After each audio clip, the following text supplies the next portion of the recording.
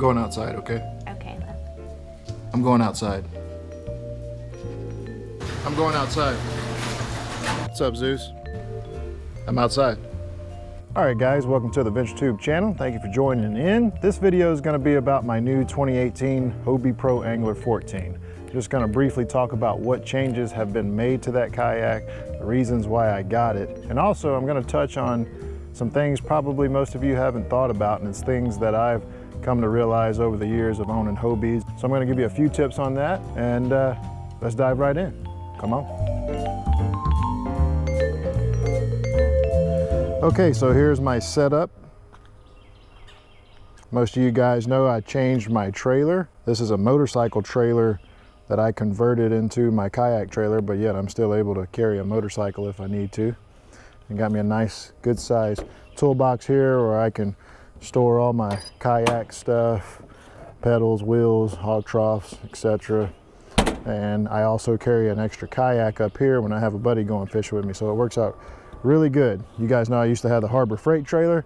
That was a great trailer for the money, lasted me a long time, but needed a little bit more space. So anyway, if you're wanting to know more information about the Hobie PA line in general, I have another video up that I did a complete tournament setup review of my 2016. Put a link right here, and it'll also be in the description, so check that out. It's a really in-depth video. It touches on a lot of things that would be helpful to you guys. So first things first, why did I get a 2018 Hobie PA? Well, my 2016, that's what I had before, it cracked underneath the seat. They cracked right here on these mounts, and I had a crack running on both sides of this mount on both sides of the kayak. Now, I do the majority of my fishing standing up, and I'm a bigger guy, so I guess the up and down movement eventually is what cracked it. Now, I know, I'm gonna be honest, I know a couple times I fell in my chair standing up and fishing, and a weight come by and have to sit down really quick, and yeah, I probably slammed down in the seat, but it happened only a handful of times. But as much as I fish, that spot just got weak, and I always fish in the high seat position. Come to find out, when you look in the hull of the Hobie, there's no support under there whatsoever. There's no foam blocks, and that's how they support the floor. The parts that'll have the most stress on them, these areas right here, they are supported with foam blocks on both sides. And all the areas where the kayak obviously needed support, except for right here. And the only reason I could think that Hobie didn't put anything under this section is because it's just not a flat section. As you can see, it's got all these angles, so it's kind of hard to get a block up underneath there. I actually cut some custom blocks and put them up underneath this section. Still couldn't get it directly under here, but I did cut a channel and a block that fits underneath here. And unfortunately, this little part right here rides with the contour of the hull where the scuppers run. There's an indentation on the bottom, so you don't have a flat surface on the bottom on the inside of the kayak either.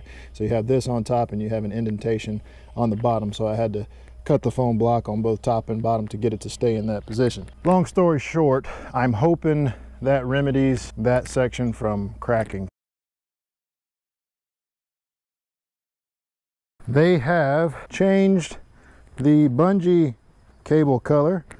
It's gray, it used to be black. I'm assuming gray is much, much stronger than black. That's a joke, haha. If you open up the hatch here, they've added this gasket, which is a really nice addition. Now, I don't know if they added this in 2017 or 2018, but either way, it's an addition from the 2016 model. That's really gonna help to seal on your hatch bucket. This gasket rides right along this edge. What that's going to do, if you get in choppy water, sometimes water would splash in between here, and it could work its way into the bucket or even into your hole. That's going to remedy that. So you got this nice tight seal. You actually have to push it down. You can see how it's kind of spongy. You have to push it down to get it to seal, so you know it's a tight seal. And I would imagine too, if you decide to use your front bucket for a cooler, that would provide just a little bit better insulation. Not really sure if it'd make a big difference, but I don't know. They changed up this little platform here, which is pretty cool. It used to just be a flat black piece of plastic there that you could do whatever you wanted with, and now they've added a track, an integrated track right here where you can mount lights or cameras. For me, that's going to be really convenient if you fish the salt or You needed to cut bait, you can put your knife right here, pliers, whatever. I like that little addition. Little things like that I really have come to appreciate with Hobie. So since my boat was a warranty boat, I just received the 2018 hull. So this is my old seat from my other kayak. This is the old handles and you know, old crate. It doesn't come with the crate, but anyway, you get the picture. This handle on the 2018, they come with handle risers. So that handle will ride about 2.5, 3 inches higher on both sides. So that's something new. Am I missing anything? Now they did change the logo. You can see there, the Hobie logo is much larger. I think in 2017, it only had that size logo on the camo versions. And I was like, why don't they change that logo on all the kayaks? In 2018, they did. I guess they were listening. And you got the Mirage Pro Angler 14. So all in all, not many changes. So Hobie was smart, and they changed up 2 important things. To adjust these pedals, you have to squeeze this guy right here, which isn't nothing inconvenient. It works great. The problem is it could have been made a lot simpler, and they knew that, and they changed it for 2018. Now on the 2018s, you have a push button that you just simply grab, use your thumb, push it, and you can push and pull to adjust it in any position you want to accommodate for different leg lengths. That's something minor in my opinion. My fishing line would get caught on this, sometimes my shoestrings or whatever if I was wearing tennis shoes. The most problematic thing with this design was my fishing line getting caught on it, because quite honestly, once I have it in a certain position, I never change, and nobody else fishes out of my kayak, so there's really no need to change my Mirage drive. But I will say, these fins, when you hit a stump and they bend and you need to make a correction, you can't hardly do it on the water with this right here, because you got 1, 2 nuts right here.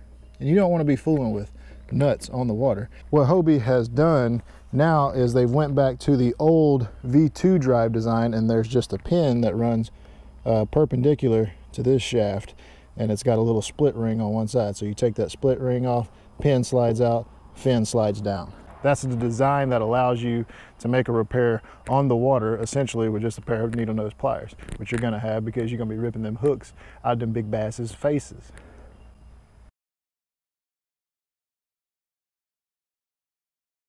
Now, I want to touch on something that I've noticed throughout the years. I said I was going to talk about it. New kayak trailer. I have it sitting on 3-inch conduit, you know, general run-of-the-mill conduit. Every kayak, every Hobie, every whatever kayak you see on a trailer usually has this kind of setup. Over time, this thing has bent, which I wanted it to bend because it takes the shape of the hull, which is a good thing. If it takes the shape of the hull, it adds more support, right? Things I've noticed with this boat, with a brand new boat. When I'm pedaling this boat, it is so much faster than my 2016. And I'm using the same Mirage drive.